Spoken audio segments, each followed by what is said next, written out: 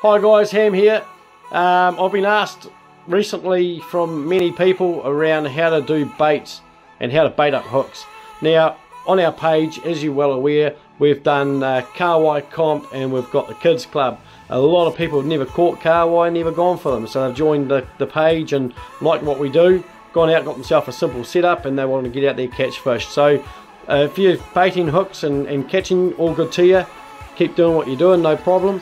This is a simple video on how to do the basics of baiting a hook for a ledger rig, Sabiki for the kids that are in the kids club. Some people don't know how to stick little bits of bait on, they stick big chunks on like you're in the ocean. So I'm going to take you through the tips of what I do with my boys when we go out and catch 20-30 sprats when we go out. Kids love it, so where it all started. And then basically right up to ledger rigs, how I do my pilchard, which would be the same for my piper and my anchovies. I do it all very similar with the stuff I'm tying on. And then basically I just talk about squid because I don't have any, I hardly ever use it and don't need any bait buddies, so I talk that part. And then basically on the Sledger rigs, which is any ledger rig would work. And then going into my live baiting, so I don't have a Jack Mac of course, I've got frozen pilchard, so I let one of those thaw out a little bit and just show you where I place the hook if it was a live Jack Mac that I'm putting down for a kingfish or a John Dory. So I've just taken through the basic stuff. So like I said, there's plenty more ways and techniques and different ways of baiting. This is just a video of simple stuff that me and Ty do, that works for us, and we're just sharing our knowledge of what we do with you guys. We know plenty more, but we're not going to complicate things. This is just a simple video for those getting started. So by all means, we hope this helps you out in getting out there and catching some fish. Alright, so I've got a little Sabiki line here. It's a 6 hook, but I'll just show you 3 hooks. So there's your first, second and your third. Now the easiest way to rig these up, this has got a sinker on it down there, is I use steak. So at this stage I've got a diced steak. So all I use with the kids when I'm on the wharf is literally go get a packet of diced steak from your supermarket. I mean that's $12 for a whole thing, and that's done plenty of fishes. It's been in the freezer, she's frozen, but I've sliced a few bits off. Now what you want to do is just get a little tiniest little bit, and when you bait your hook, these are only tiny little hooks. Now I have great success with the kids on the wharf just by using steak and just go through once and then bend it over and go back through twice, and that's all it is there on that little tiny hook. So it's literally just through once, pulled, bent in half again, and just with the tip of the hook just sticking out. Don't know if you can see that, but the just of the tip of the hook is sticking out. And I do that along all 6 of them, so I've cut like 3 bits of bait because I'm only showing you 3 hooks, so I've done 3 little bits, then I'll do up the next 2. And then that's how you do it, and then basically you just drop it down. I know definitely at Foxton and Wharf you have a lot of success with this. The baits go pretty fast, so they get chewed off pretty fast, so you want to put it down. Once you get a few nods, see if you can strike a little spratty or bring them up and rebait. Now the thing with doing this and the wharf side of things, on the boat you just heat up those fibres and just chuck it straight down. You don't need to worry about doing all this stuff, bait them at all. You can catch liveys without bait if you're looking for Jack Macs, but for the little spratties and the little herrings, they like a little bit of bait as a bit of an enticer. Chuck it down there, feel them, bang, give it a bit of a pull, bit of the old jerk with the old rod. Then you feel them and then you'll be hooked up. And we catch like 20-30 when we go out with my boys. They have a lot of success, and this is exactly what I do. There's no secrets, this is exactly what I do, it's exactly what I use. And you know, any Sabiki rig is good, and we have great success on most days. And any tides down there, just drop it down and by the boat ramp there, and you'll hook up and slay the fish. Great for kids, school holidays, getting them out, getting them into fishing, catch them their first little sprat, fitting the fight on the rod. Get used to them hooking up their bait on small little hooks, and then taking the fish off and you know, looking after those fish and putting them back, or taking them home, giving them to your cat or dog. Some people do with those little spratties, but definitely a great way to introduce them to a side of fishing. Anyway, start them off. That's where I started. This is where anyone can start. Little sprat, little rig, little Sabiki rig. They come with a sinker, some of them, some do, some don't. Get the ones with the sinkers.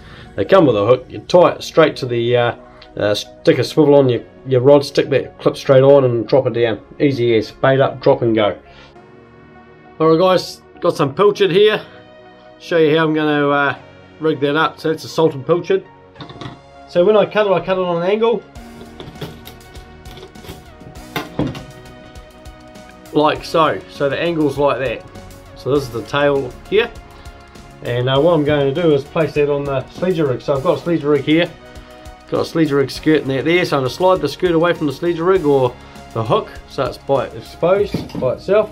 The way I bait these up is I go through the skin straight through the side. This is a simple way of baiting. Hook comes out, push it up through, turn it, and then bring it back out through the body again. And then what happens is that can sit. You push that hook right up so it sits flat. Then you tie your bait buddy, if it's fresh pilchard, around this bit here. Salted, no need bait buddy, just flip the skirt back over it and that's baited, ready to go. That's what it looks like there.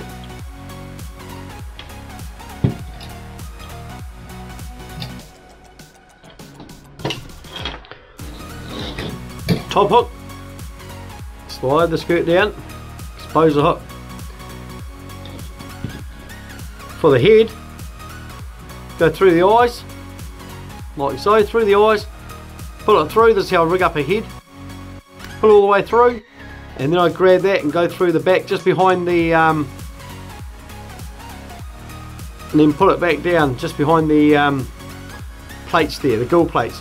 Then you pull it back down and that's flat, and then you wind your bait buddy in it, you wind it around the hook and the top of the head there to hold that down firmly to the nose.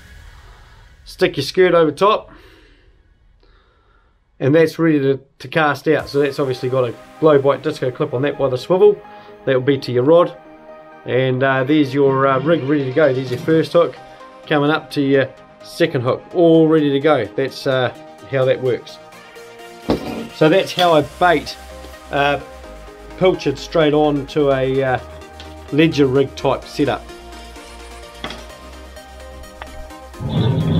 So bait buddy, so we've got that there. That's your tail on your fresh pilchard.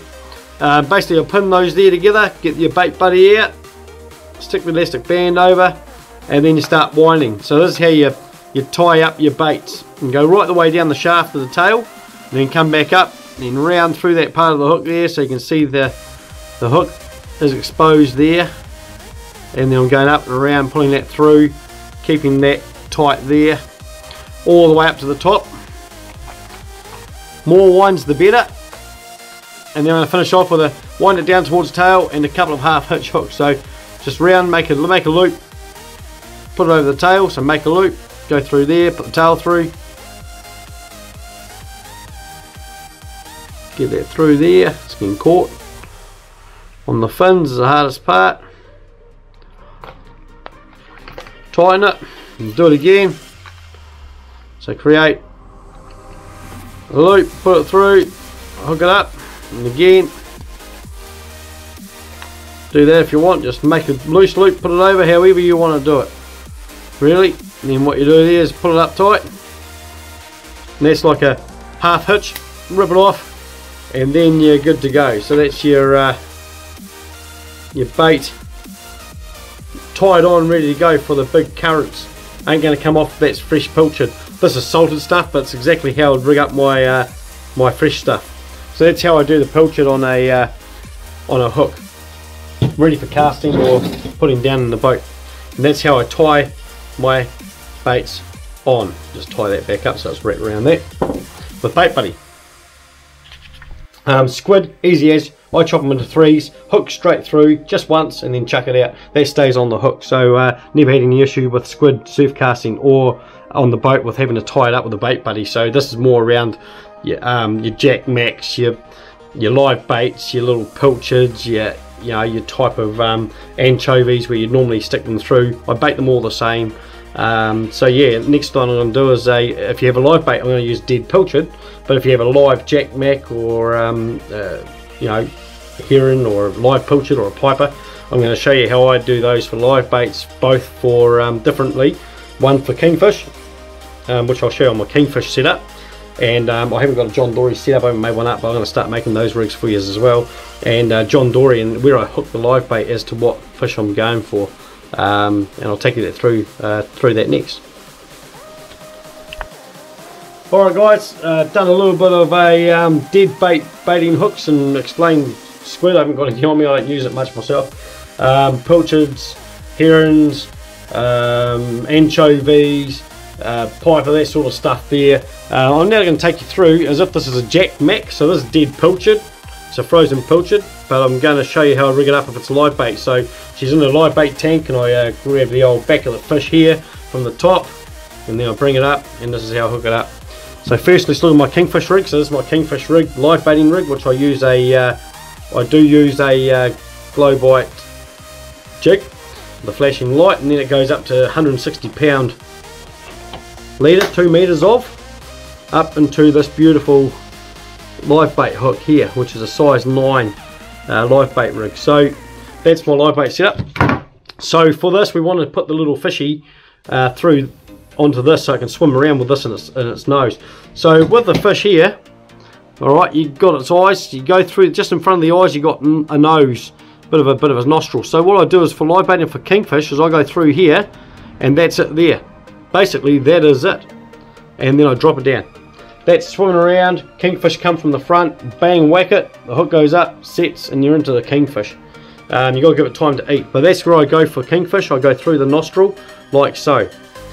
If I'm going for a John Dory, live baiting for John Dory, which is a great way of catching John Dories, then I stick my hook in a separate place, and just up on the dorsal fin here at the top, you've got a fin here just in front of it, straight down and through the back, and then up and out like that. And that's how I set my hook in the live bait with that. So that there's swimming around now like that. You drop it down, swims around. John Dory, you suck, they got the big telescopic mouths, bang, straight in, boom. Now what usually catches the John Dory is not the hook. The hook is on there to hold your live bait. What usually catches the John Dory is this dorsal fin.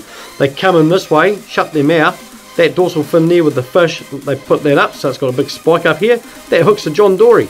And when you bring it up, that's hooked in its mouth, so it can't let go. Because what happens is they go this way, and then it sticks up that way, it's sort of like acting like a, it's like that, it can't pull off, because the spikes lift that way, the mouth's this way, it hooks into there. That's what hooks your fish. Now, they do have soft mouths, but at the same time, if you bring a John Dory out of the water, they sometimes can do a kick, which lifts that up, that fin drops down, they let go. That does happen. So you lose a lot of John Dory that way. So the best way to get a John Dory is bring it to the surface, have it just under the water, keep the tension on, get the net and scoop up the John Dory. Bring them out of the water, you risk, I would say 90% of them will let go and you lose your fish, you watch it swim away. So always use a net when you're grabbing those.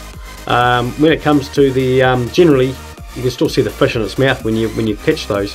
However, generally with kingfish, when they smack this, the bait's pretty much disintegrated, generally, and it's just the hook that's left, so it rips out through the nose and it's hooked inside the kingfish.